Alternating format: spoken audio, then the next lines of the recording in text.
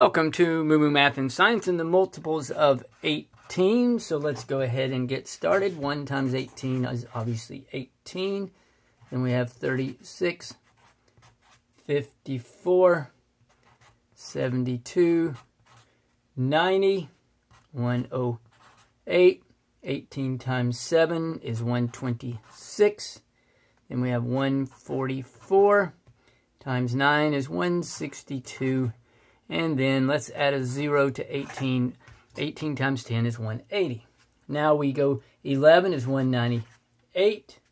Then we have 216, 234, 252. Then we have 270. And then 16 times 18 is 288. Whoops, bad looking 8 there. Then we have 306, 324, 342.